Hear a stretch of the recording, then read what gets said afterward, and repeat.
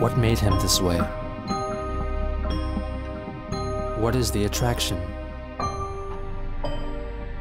What keeps us fascinated? This is the story of Chris Chan.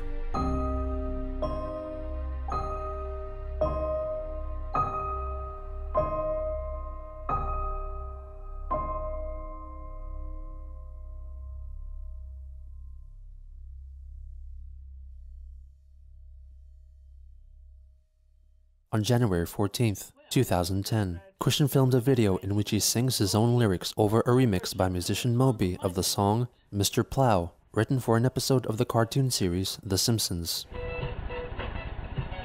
Say, what's the name? Christian Chandler. What's that name? Christian Chandler. What's the name? Christian Chandler. C-H-R-I-S-C-H-A-N. Say, what's the name? Christian Chandler. You don't need to worry, I'm drawing here. Drawing in code, my pen and marker. My papa was chicken and named me Christian Chandler. Afternoon before the sunrise, I have a new page for you. Open your eyes. The new plots are a big surprise. A hand-drawn art is quality, and that's no lie.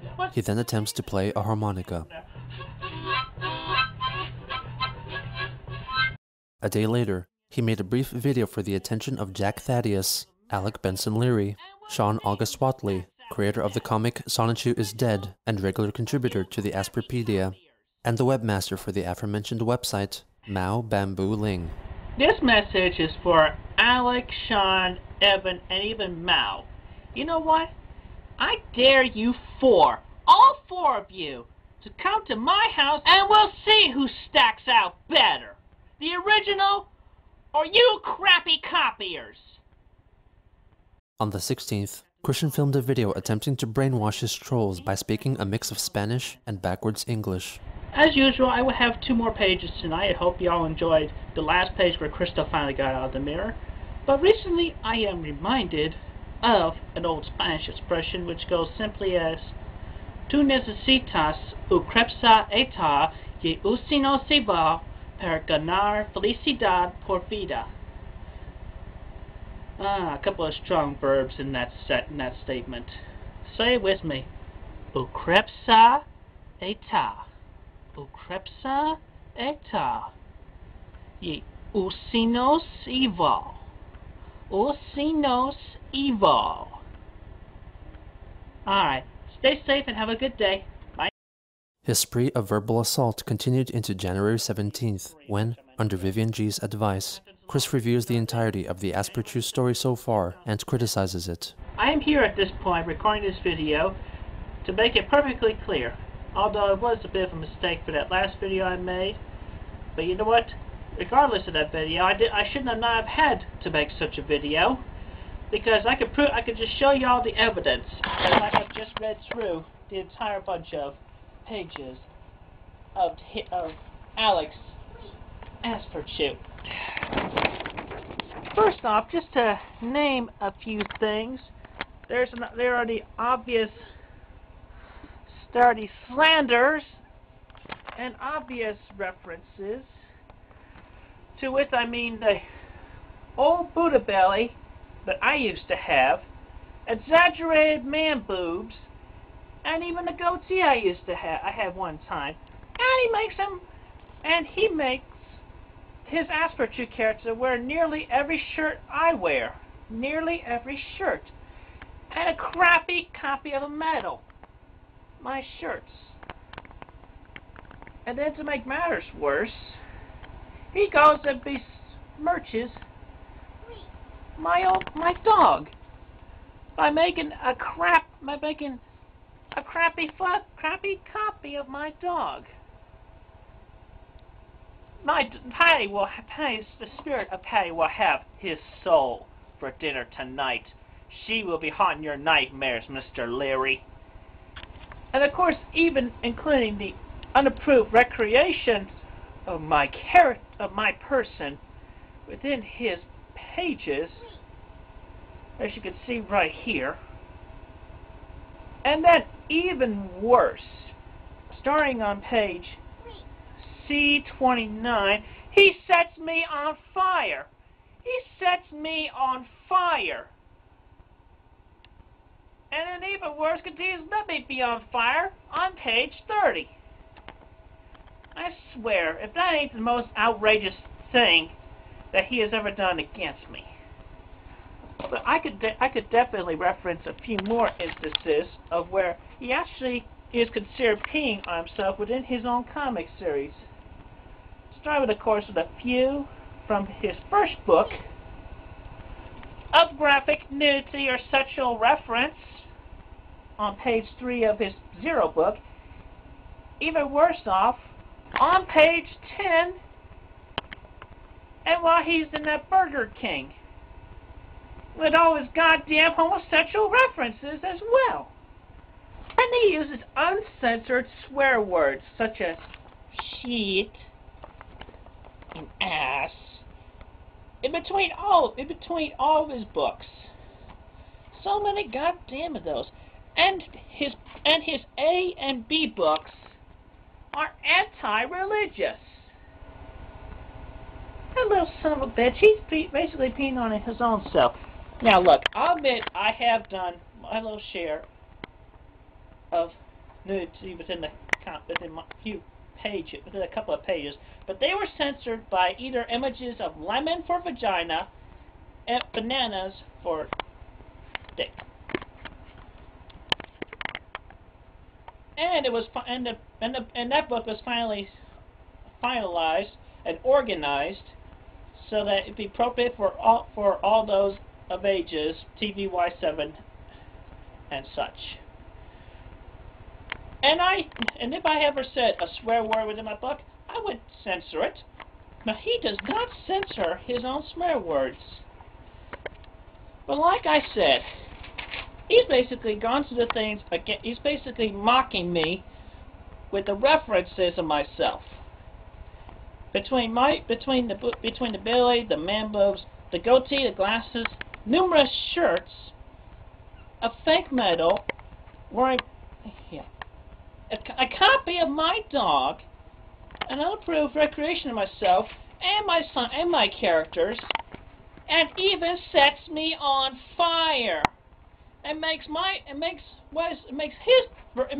his quote unquote Sonichu cologne go against me as not being the original creator of the original Sonichu.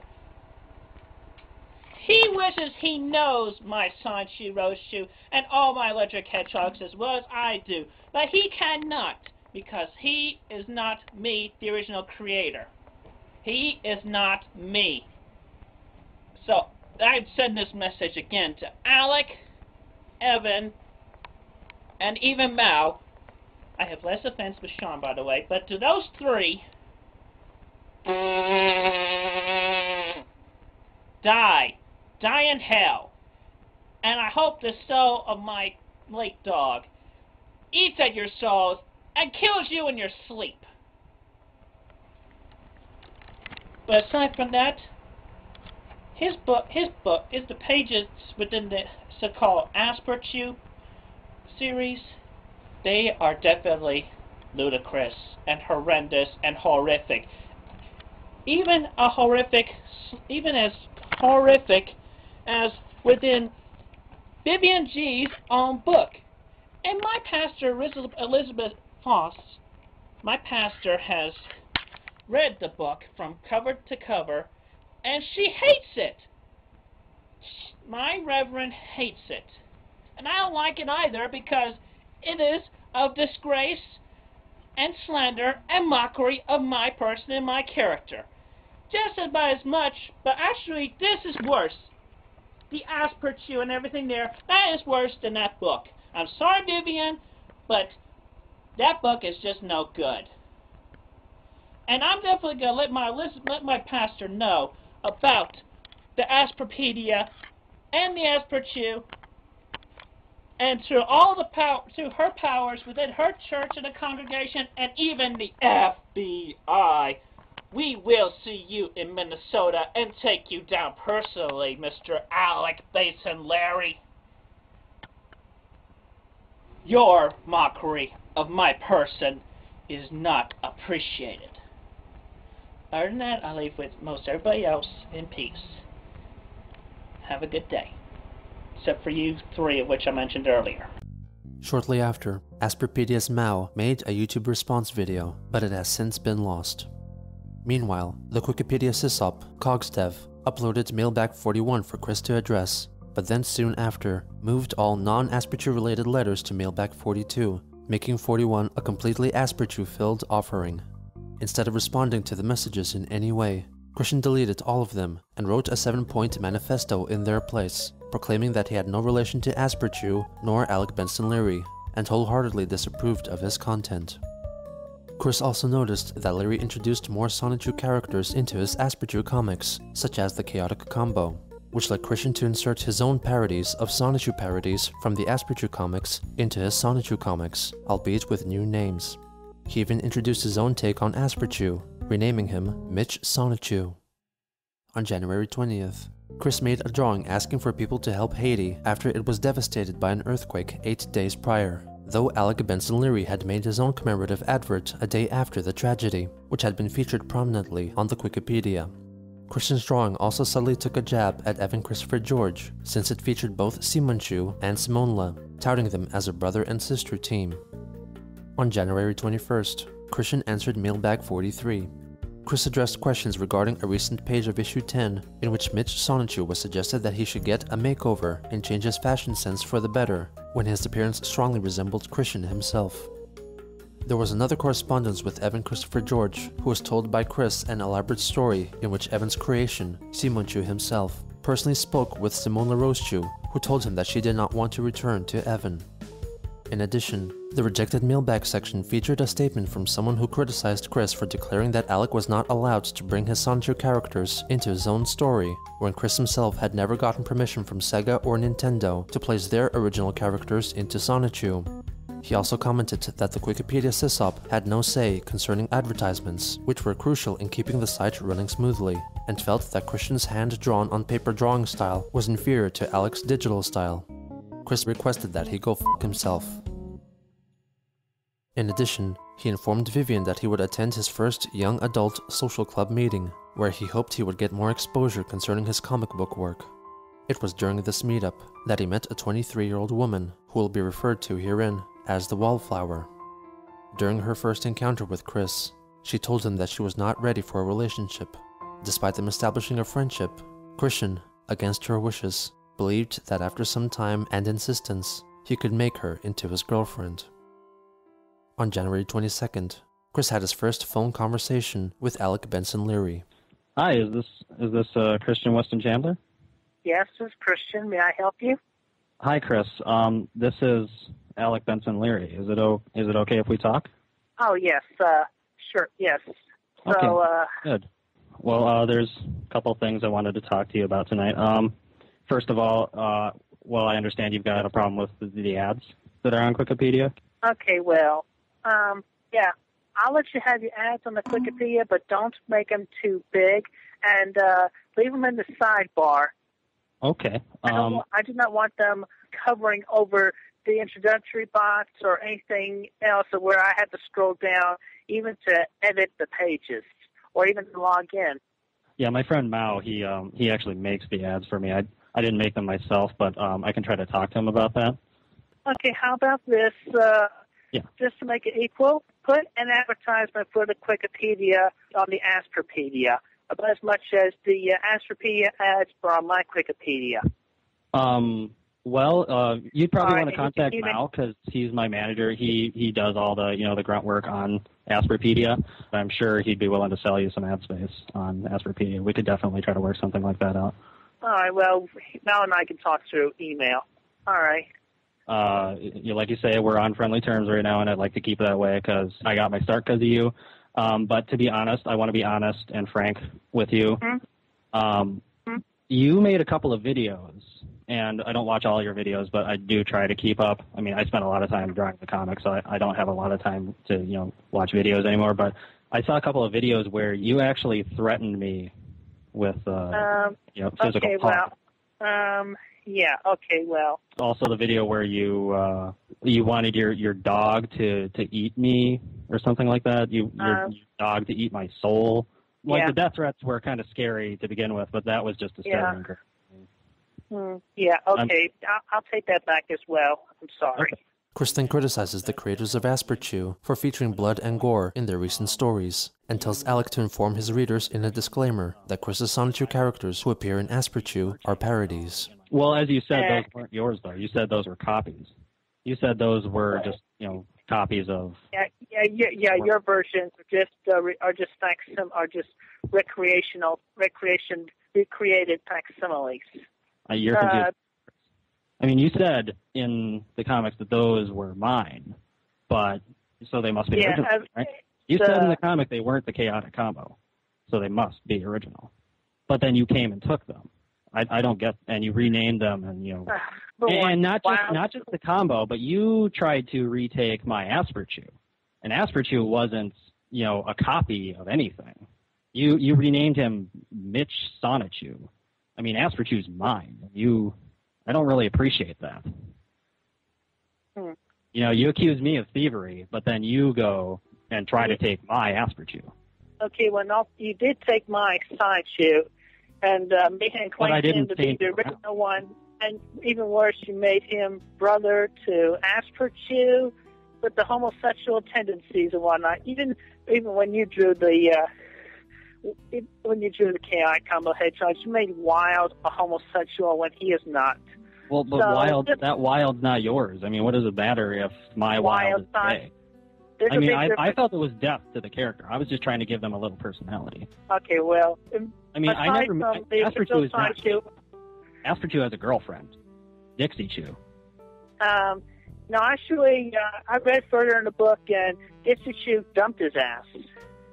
Well, no, she doesn't mean that. They're destined to be together, Chris. I mean, can't you see those undertones? I mean, that's where this whole comic is going. Even if a girl does dump him, what does it matter? He went after a girl. He didn't go after a boy. Like you said, Sonichu is his brother. I mean, why would he, even if he was gay, why would he go for his brother? That's just sick. Yeah. I mean, why would you anyway, think? Well, listen, how about this? In your comics, when you, in the future, or in re-referencing the past pages, the Sonichu that is Asperchew's brother, you just refer to him as Michael, and the Wild you refer to him as Bobby, the Angelica, Trisha, etc., just like I said in my page. And Mitch can be Asperchew's nickname. But Chris, those aren't really their characters' names. They have the same names as your character. Yeah, okay, well, you see, when I gave the KI combo characters those names originally in my books, those would be their nicknames. They're all Sonichus and Rosechus individually, but they're just of different types. Like, he looks like, without the nickname, he would be Grass Sonichu. Without the nickname, she would be Water Rosechew, Flying Rosechew, Fighting Sonichu, Sonic Sonichu, etc. Okay, I understand what you're saying. Well, see, there's one of the differences, though, because in my comic, those are really their names. I mean, Angelica, Punchy, Bubble. No, you see, but those are actually their names in my book. In my books. They're nicknames, you said. In my comic, they're their actual names. That's the difference. No, I'm talking in reference to the Pokemon game. If you want to name your Bulbasaur, they call it giving it a nickname, but really it's just giving them their name. Chris, my characters aren't Pokemon, though. I don't draw Pokemon. That's not how it works in my comic. Yeah, you have been drawing Pokemon. Sonichu is an electric hedgehog Pokemon. I thought he was a Sonichu. I mean, Sonichu I thought that was like a hedgehog. I make it perfectly clear that Sonichu and Rosechou are electric hedgehog Pokemon. Okay. Well, I think the point of confusion there is where they're like. I've never seen any Pokeballs in your comic or trainers or any of those other Pokemon elements. Yeah. Okay. Like, shouldn't they live in Pokeballs? Okay. Yes, there's a Pokeball that specially catches Sonichus and Rosechou called the S-Chew Ball, and there is a reference to that within the books. Sonichu lives in like a house, doesn't he? I mean, he lives like a person who's training. He was well, you see, he was originally a wild Pokemon, the original Sonichu, but the original Rosechou was originally the Raichu that was caught and trained by the Pokemon trainer Kelly, Cal for short. I actually didn't know any of that, but I digress. The point is that Asperchu and my version of the Chaotic Combo, all those characters, those are not Pokemon in my comics. I mean, Pokemon don't exist in the world of Asperchu. Like Asperchu, you know, he lives with his grandparents in a house. I mean, he's a person.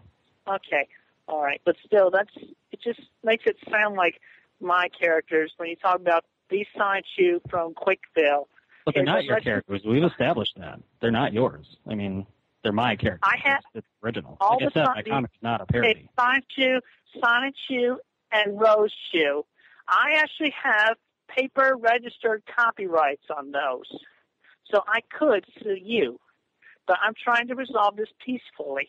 You have, okay, so you have... Yeah, look under the copyright section on the Wikipedia. But you said Sonichu is a Pokemon, right? I mean, I'm pretty sure Nintendo has the copyright claims of Pokemon. So... Still, I mean, it's a good point. I might want to just contact Nintendo just to make sure everything's okay, you know, to make sure I'm not stepping on their toes. But they have been contacted before, and everything's okay, so you don't need to do that. But, well, then, I mean, how can you hold the copyright to a Pokemon? The Virginia Library of Congress has allowed me. Wouldn't it? Well, Virginia Library of Congress, you know, can't tell Nintendo what to do. I mean, they can't tell Nintendo to just hand over copyrights to their creations to just anybody. I mean, you know, Nintendo could take, you know, the Virginia Library of Congress to court and say, hey, wait a minute, you know, you issued this copyright illegal. Okay, look, well, let's just, okay, this is, what we're talking about right now, it just seems pointless to what we were originally talking about. Let's just agree that... well, I don't think it's pointless. I mean, I'm just trying to establish that... I mean, you said you could sue me. I mean, I don't want to get sued. Nobody wants to get sued. But yeah, I just don't understand how you could sue me. That's what I'm confused on. I mean, you're confusing me, Chris.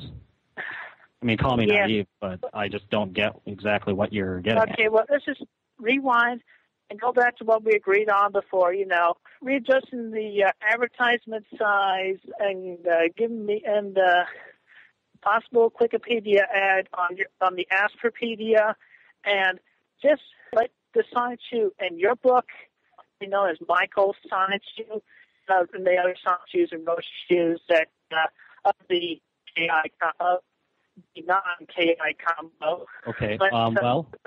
Let's just rename them by the names I suggested in my book. In your book.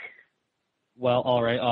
Like I said, I'll talk to Mao about the ads. As far as the renaming goes, I mean, I guess you can include, you know, you can make up some characters, Mike Sonichu and Mitch Sonichu and whatever.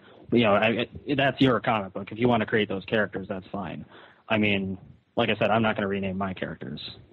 All right. Well, listen, the battery power on my phone is running low, so perhaps we could talk again another time. All right, well, you take care. I'd like to talk to you. Later that day, Christian filmed a captain's log, which mostly focuses on the controversial Mitch Sonichu makeover in Sonichu issue 10, which had some readers asking if this meant that Mitch was a homosexual. First off, I want to give a shout out to the Portland Sonichu fan club, their president Megan, and their vice president Brad, who did this song that's playing on in the background. Sent it to me on a CD here. Thank you. And also to Becky, who's doing a paper on me as a modern cartoonist. I appreciate that. Thank you. Anyway, I stand strong. I continue to draw the pages. Yes, they will be uploaded bulk. I mean, if I can't get 5 in a single day, then I'll still, you know, I'll get them up the next day. But you know, at least I'm doing the average of 2 pages a day. That stands strong. Anyway, also, the makeover I did, you know, I just answered a new bunch of messages in the mailbag. You know what? I say this. Think about, like, on Home and Garden, the Learning Channel, even on Discovery, and even on MTV. There's such home remodeling, cooking cuisine, and myth-busting shows, and even Pimp My Ride. And would you call the people on those shows homosexuals for giving something else or somebody else a makeover? No, no, you don't.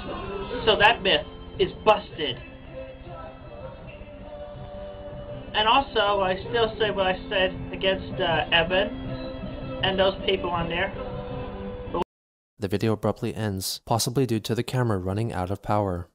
He near immediately followed up with a short video to complete the captain's log. Anyway, I'll leave y'all with that. And obviously the Asperpedia is going down because Alec and his crew are shooting themselves in the foot. I would never do blood and gore. That's just gross. I mean, if you're not queasy, then come back to science ship. Bye. On January 25th, the Wallflower sent Chris an email listing her various websites, revealing herself to be an amateur writer. Christian admired her skill and wished for them to talk over the phone soon, wanting to exchange more information about each other and wishing to meet again soon. Your laughter and voice sweetly thrills my mind like robins twittering their song after the sunrise. In another email, Chris informed her of the details concerning their upcoming future date, in which they would go to a concert to see Celtic Woman, an Irish music act, and afterwards would spend some time at a nearby Taco Bell. He informed her that his mother would probably come with him to meet her and her own parental escort. The Wallflower thought this idea sounded nice. Chris then expressed his wish that they keep the option of a relationship open for when the right time comes. She then revealed that she was going to the concert with a friend of hers and offered to meet up some other time.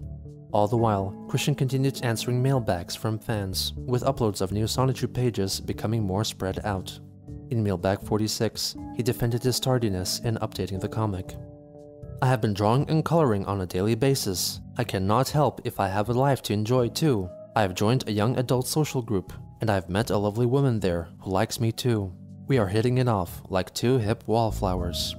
You have a life too. Understand my needs, and let me have my life.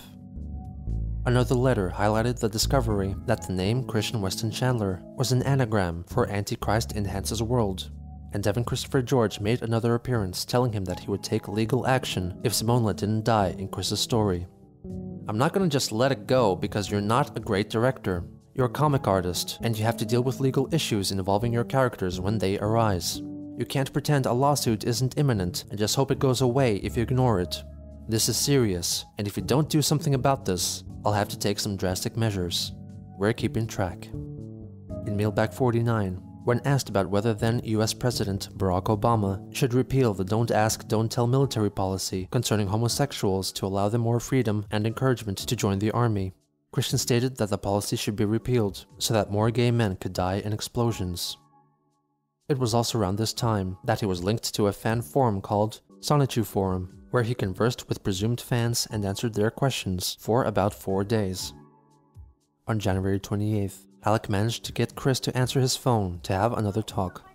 I would have especially to call at 9:30, but anyway... Oh, I actually did try to call at 9:30. It didn't get an answer, so I thought I'd try again. You're kind of a difficult man to get a hold of, Chris. Yeah.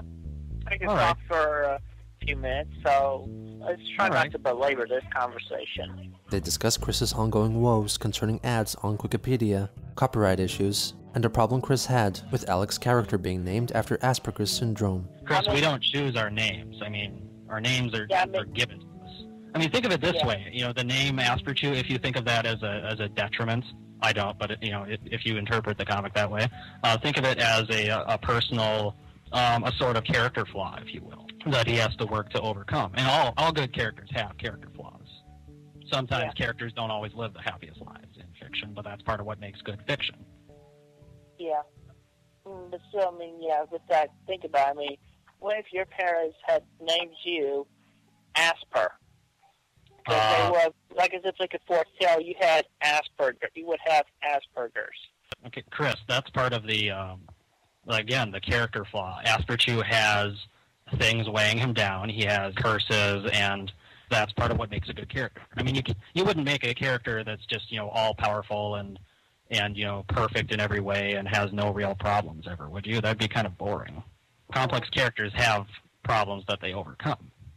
I mean, as an individual, within his own world, outside of your control, Asperger would not want that name, he would be in agreement with me and probably want to change his name to something like Mitch. Right? Have you ever watched the movie Who Framed Roger Rabbit? Yes, I have. It was a good movie.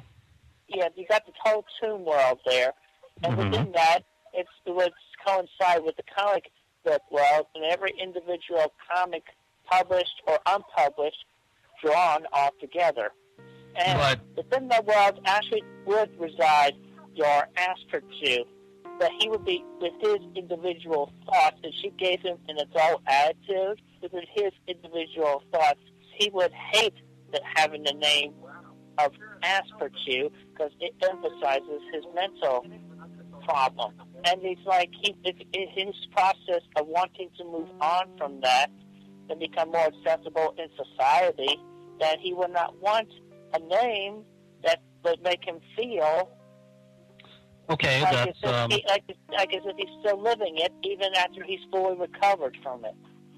Okay, but Chris, Who Framed Roger Rabbit, that was still a movie, and everything in it was predetermined by the movie writers and the director. And I mean, there is no, alternate cartoon world in reality. I mean, cartoon characters don't actually think and feel things. You obviously are naive about that because you're not understanding that possibility of that universe actually existing.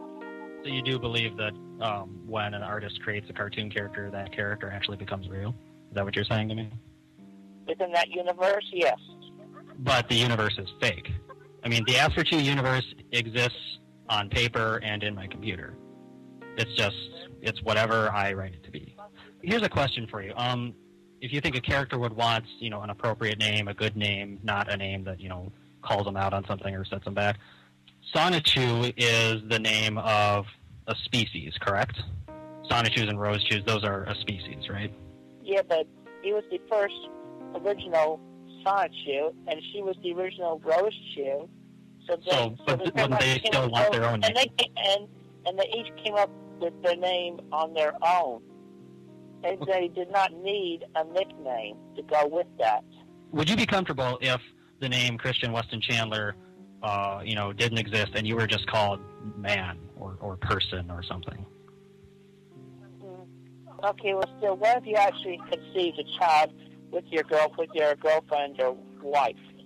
Then would you feel that you actually owned that child, even after you had raised it from being a baby to, let's say, late teenage years, where that child would actually feel more like an individual, independent being? Chris, you do understand that a child, a human being, is substantially more than a comic character, right? They're not the same thing. They're not even close. Of course I would name a child. Children are real, and children are not our property. I mean, if I had a child, I would give it all the love and support it needed, but it is its own person, or he or she, I should say. Whereas a comic character is it's whatever you draw on paper or in Photoshop. What if she was on the other foot? What if Asperger created you? Well, then I'd be a comic character myself, and I wouldn't have any thoughts or feelings. So that's a moot point. You think that comic character would not have their own thoughts and feelings? No. Are naive. Chris, you have told me that you think that a comic character is fundamentally as much of a person as a real human being. That is the naive thought. No, I'm the writer. I'm like the god of the Asperger world. I decide what goes on in Asperger's world. I decide who and what Asperger is and what he thinks and feels, if anything, which he doesn't because it's still just a character on paper. And when I put the pen down, Asperger stops being there. Nothing exists in Asperger's world that I haven't drawn. It's naive to think that there's anything more. I think we should agree to disagree on this point because we both have our own thoughts on it. I'm actually getting some letters about Sonichu, about why you're not updating daily, and I was kind of curious about that. Well, for your information, I am updating daily. I draw a column on 2 pages a day. I can't help it if I don't have access to my computer or if I can't get to it right away. Besides which, my biological clock has been fickle on me. It's been making me fall asleep earlier. Maybe we could get an alarm clock. I'm just kind of confused why I would spend an hour to draw a page but not take the extra 60 seconds to upload it. It takes more than 60 seconds to scan it and fix it in Photoshop, then upload it. It probably would take like half an hour for all that to work. I didn't know that you did Photoshop work with your pages. What do you use Photoshop for, if I may ask? To change it from handwritten text to more legible typed text. You know, if I remember right, I think kind of one of the criticisms you had about Aspertune was that it was not completely, hand-drawn original, because I do use Photoshop in part of my creative process, but it sounds like you actually do kind of the same thing, which is, that's fine. I mean, digital media is where, the art world is going, but see, I thought that you drew it all on paper and then uploaded it. For your information, I did draw it all on paper. The only part that I edit in Photoshop is the text, what you read. Well, it just seems a little hypocritical that you do use Photoshop in the creative process, but you criticize me for it. I mean, don't you think? No, actually, what I thought is that you skip the hand drawing and you draw everything on your Photoshop with the computer mouse. What I do, I use a tablet and I draw on that, and that's basically the same thing as pen and paper, except what I draw just goes right onto the computer screen. So I don't use a mouse. It's the same. Okay, but still, it's crappy compared to mine. Even my mother agrees. Oh, hey, come on. That's a little insulting, Chris. What do you mean crappy? I mean, my mother says that my comic is, the most beautiful comic she's ever seen too. But I kind of think that's just because she's a supportive mother. Mothers are supposed to support their children in their endeavors. I mean, it's okay to disagree. I'm curious why you think it's crappy. Because it's computer drawn. It's not originally hand-drawn. I just told you it is hand-drawn. It's hand-drawn on a tablet. You don't have the old-fashioned original pencil or pen markings. That's what I have. So because I don't have, smudge marks on my paper, is that what you mean? Okay, by comparison, could I say that our car is not, true original transportation because, people should be using old-fashioned horses? I mean, you use Photoshop for lettering and effects. We're one and the same here, Chris. Alec then brings up the issue of Simonla. And that Evan wanted me to talk to you about that, about using Simon Chew. Simon Chew was his creation, and he used that without permission. And he's asked you several times to get rid of Simon Chew and Simonla or whatever. Yeah, but actually, Simonla was never really inspired from Simon Chew. I took an original Rose Chew, I changed her to a ground color, gave her the complexion, added an armadillo shell, and then a few drills in appropriate places. So kind of like how I took a Sonic and made him yellow and gave him a goatee and glasses and a Buddha belly, and thus was born Aspertune. I mean, why didn't you just say that to Evan in the first place? Because he's been emailing you for a long time. Okay. Let's see. I'm looking at the Simonla page on your Wikipedia here. You say that about on or before August 26, 2008, I received an email from Evan George submitting his Sonichu fan art to me, then later submitted his idea for Simon Chew. It did not strike me as good at first, but for a few months I wanted to create a ground type. So from Simon Chew, I created Simonla Rose Chew. That's on the Simonla article on your Wikipedia. I mean, that's smoking gun, Chris. That's proof that you used Simon Chew as a base. I'm not trying to attack you with this, but I really think this is evidence that you should get rid of Simon Chew and Simonla. Write them out. Because the facts are right there, Chris. I want to let you know that you do need to comply with Evan's demands. Because, he's talking about litigation, and he said that he'd back off if you acknowledge in the comic and write Simon Chew and Simonla out and, say that they will be done and gone forever. I mean, would you be willing to do that? Write them out? I'll think about it. Okay, well, don't think too long. I mean, this is a serious issue. Anyway, I'm feeling tired right now. Okay, well, maybe I'll let you go. You have a good night, Chris. All right. Good night. Good night. As another creator managed to converse about the creative process with Chris, His peculiar attachment to his characters was made crystal clear. Quickville had become more than a hobby, more than an ambitious dream of stardom, even more than a way to live out his fantasies. In Christian's mind, at least, it had become a tangible reality, inhabited by living, breathing cartoon characters. For as he had stated before, Chris was truly young at heart.